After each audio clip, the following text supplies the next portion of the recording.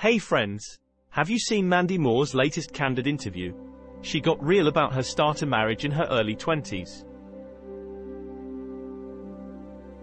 I think her story busts some major myths about getting hitched young. Mandy was a blushing 24-year-old bride when she married Ryan Adams. So dreamy, right? Well, the marriage only lasted 6 years. In her interview, Mandy admits, "I felt like I was at a dead end. I'd done what I thought I was supposed to do, checked the boxes and got married." We're often told marrying young leads to lasting happiness.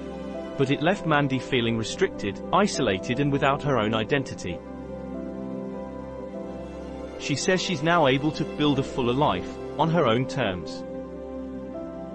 Sometimes young love isn't meant to go the distance. Mandy's story shows marriage takes maturity and sometimes trial and error. Getting to know yourself first is key. Let me know what you think in the comments. And don't forget to like and subscribe.